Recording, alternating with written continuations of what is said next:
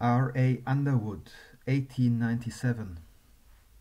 Let me read this statement again in John 1:12. But as many as received him, to them gave he power to become the sons of God, even to them that believe on his name. What is it to become sons of God? I wish to read one or two texts which refer to what it means. In Luke 3:38 we read of Adam and his children, which was the son of Enos, which was the son of Seth, which was the son of Adam, which was the son of God. Adam was the son of God. What kind of a character did Adam possess? I turn to Genesis. In speaking of Adam, in the 5th chapter, 1st verse, it says, "This is the book of the generations of Adam. In the day that God created man, in the likeness of God made he him." Adam was the son of God. He was made in the likeness of God. Speaking of sons who are adopted into this family, who have gone away, chosen another father, the apostle uses this language. "And have put on the new man, which is renewed in knowledge after the image of him that created him." Colossians 3:10. Take another text in Romans 8:29. "For whom he did foreknow, he also did predestinate to be conformed to the image of his Son, that he might be the firstborn among many brethren." Christ was the Son of God. What kind of an image are these brethren going to have? Christ's. Will they belong to the same family if they have the same name? Yes, sons of God.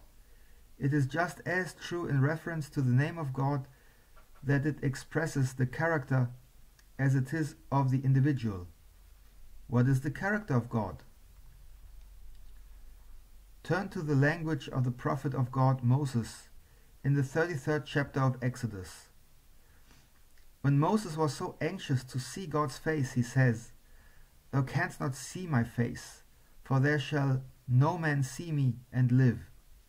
Then Moses pressed the matter a little closer. "Show me thy glory." The Lord assured him that he would show him his glory, and proclaimed his name.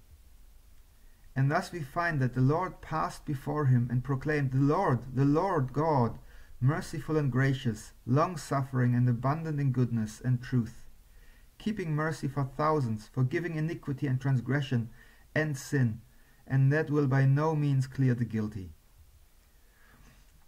That was the character of God, and this was the glory of God.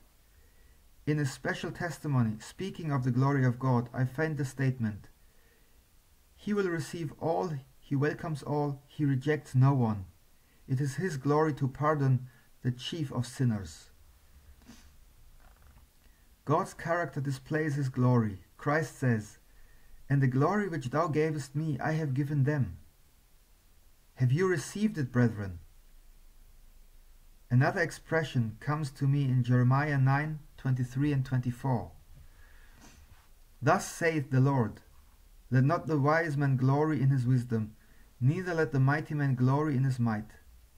Let not the rich man glory in his riches, but let him that glorieth glory in this, that he understandeth and knoweth me, that I am the Lord which exercise." How long and when? Notice the tense in which that is placed. The present, now to all eternity. "I am the Lord which exercise loving kindness, judgment, and righteousness in the earth. For in these things I delight, saith the Lord." Then, dear friends, if we have the name of God, we must have the character of God. And if we have the character of God, we know we have the glory of God. And when that statement is fulfilled which says, "Arise, shine, for thy light is come, and the glory of the Lord is risen upon thee," what does it mean? The character of God is seen upon us. Suppose the angel that is given the charge to go through the midst of God's people and set a mark or seal of God, which contains the name of God, and that name contains the character of God, and that character contains the glory of God. Suppose the angel should walk into our midst here tonight, upon how many of us could he place that name? Oh, when God weighs us, he weighs us in his own scales for just what we are. When we look around upon each other as brethren and sisters, we weigh each other. It is natural for us to do it. We put one another upon the scales in our own estimation, and we weigh some men for far more than what God weighs them. Others, perhaps, we weigh a great deal less, but when God puts us upon the scales, he weighs us for just what we are and no more. And when the angel comes to you and me, unless we have our characters changed into the same image of God, the Lord cannot put upon our foreheads his name, because it would be a lie. It would not be truth.